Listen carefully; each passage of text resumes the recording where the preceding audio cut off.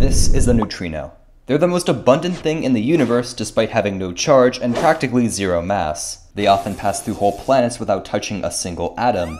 And even though 200 billion of them pass through your eyeballs each second, only one will ever hit you in a single lifetime. Catching neutrinos is so difficult we can only detect them in underground observatories where they collide with vast pools of water. On rare occasions, neutrinos interact with these water molecules and produce electrons that phototubes then detect. And as we catch more of these neutrinos, we learn more about them. For instance, we now know that they come in 3 distinct flavors, that they travel at the speed of light, and that they might be the secret ingredient of dark matter, the massless entity that holds our universe together. What's the burning question you have about the world? Let me know down in the comments and make sure to follow Illuminova for more videos like this one.